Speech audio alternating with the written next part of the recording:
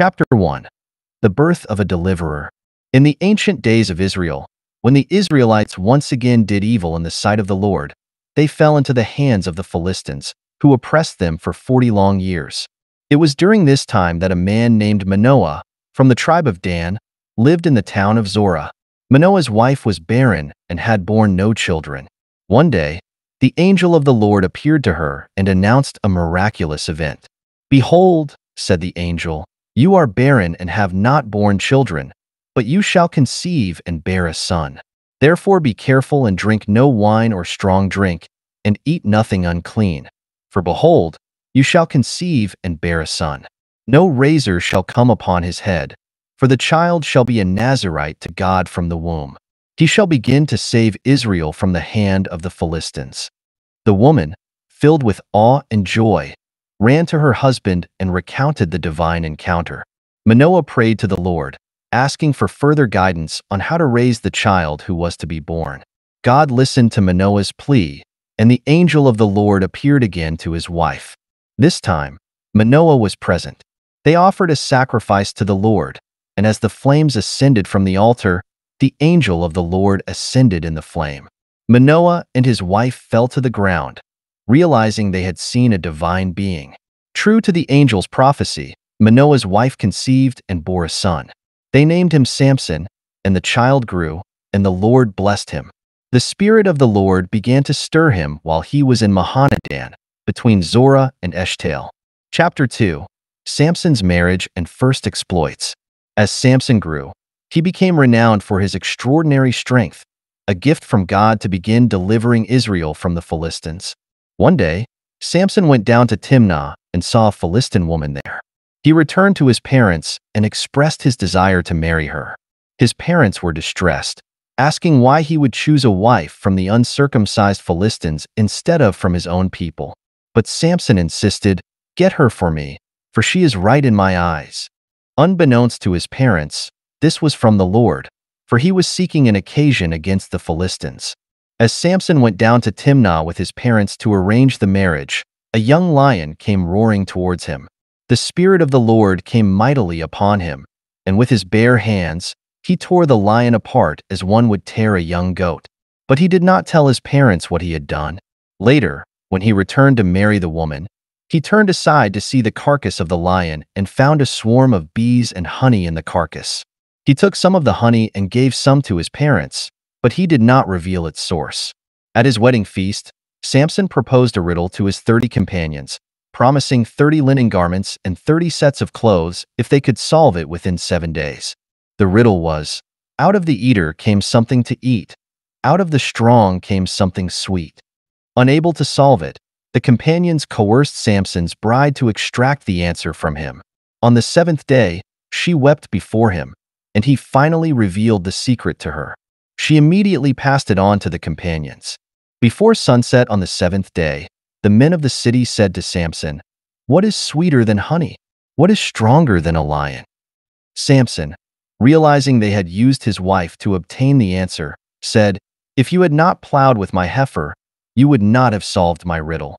The Spirit of the Lord came upon him mightily, and he went down to Ashkelon, killed 30 of their men, took their garments, and gave them to those who had explained the riddle. Burning with anger, he returned to his father's house, and his wife was given to his companion, who had attended him at the feast. Chapter 3. Samson's Revenge on the Philistines.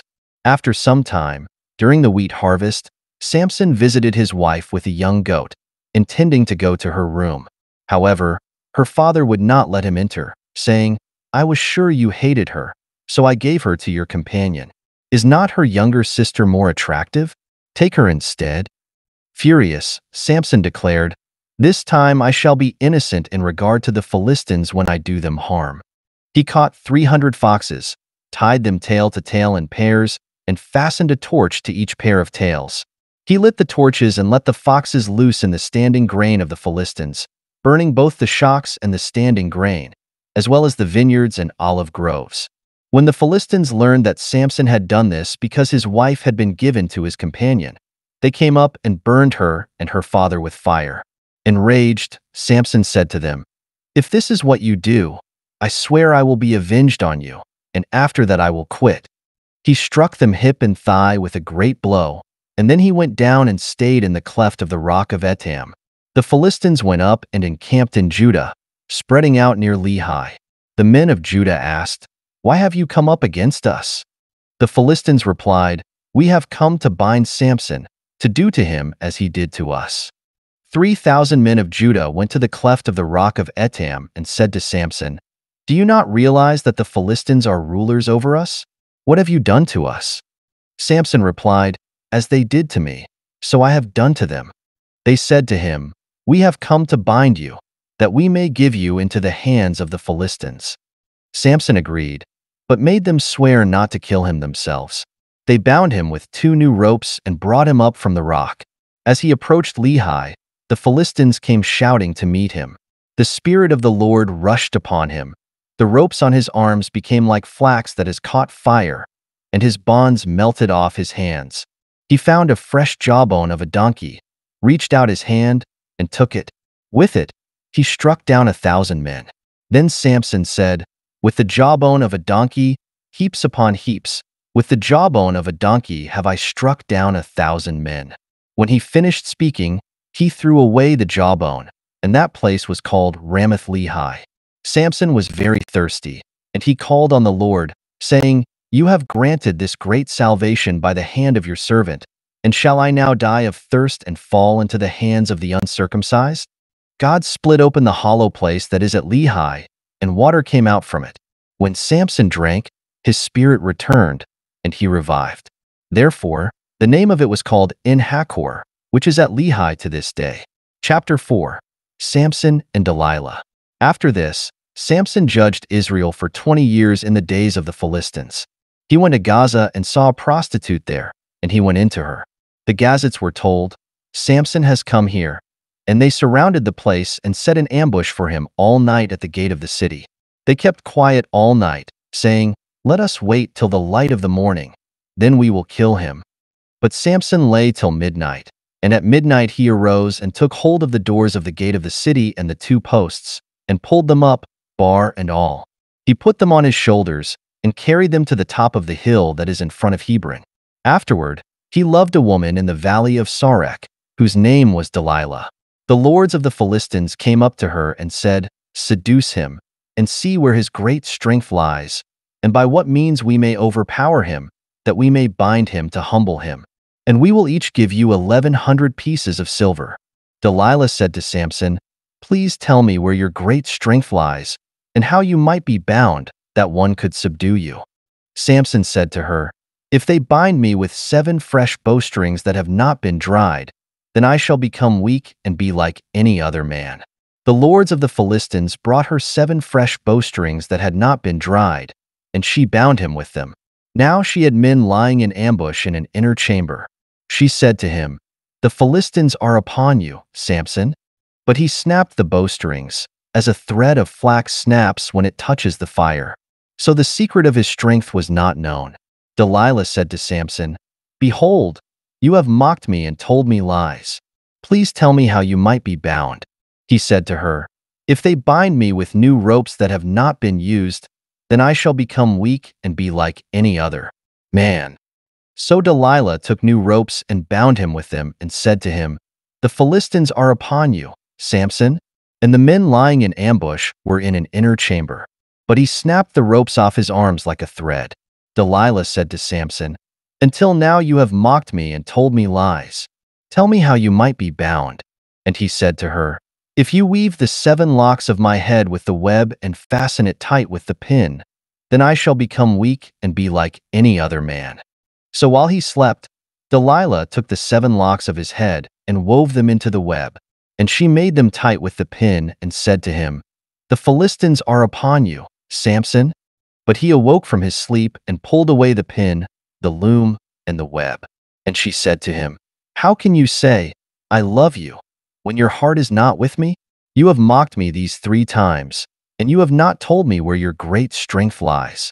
And when she pressed him hard with her words day after day and urged him, his soul was vexed to death. And he told her all his heart and said to her, "A razor has never come upon my head, for I have been a Nazirite to God from my mother's womb. If my head is shaved, then my strength will leave me, and I shall become weak and be like any other man." When Delilah saw that he had told her all his heart, she sent and called the lords of the Philistines, saying, "Come up again, for he has told me all his heart." Then the lords of the Philistines came up to her and brought the money in their hands. She made him sleep on her knees, and she called a man and had him shave off the 7 locks of his head. Then she began to torment him, and his strength left him. And she said, "The Philistines are upon you, Samson." And he awoke from his sleep and said, "I will go out as at other times and shake myself free." But he did not know that the Lord had left him. And the Philistines seized him and gouged out his eyes, and brought him down to Gaza and bound him with bronze shackles. And he ground at the mill in the prison. But the hair of his head began to grow again after it had been shaved. Chapter 5. Samson's final act. Now the lords of the Philistines gathered to offer a great sacrifice to Dagon their god and to rejoice.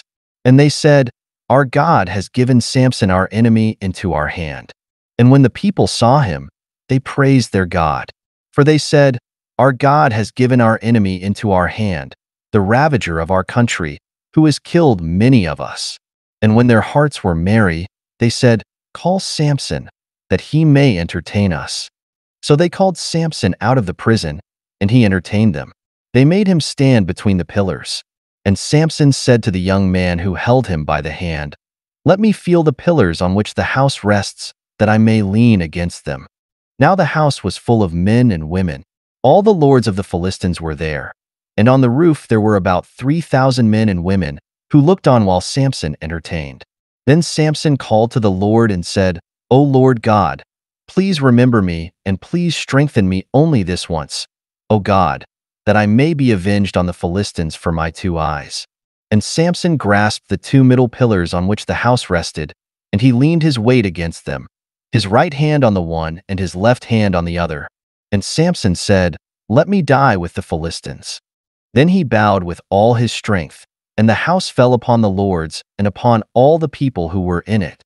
So the dead whom he killed at his death were more than those whom he had killed during his life. Then his brothers and all his family came down and took him and brought him up and buried him between Zorah and Eshtaol in the tomb of Manoah his father. He had judged Israel 20 years.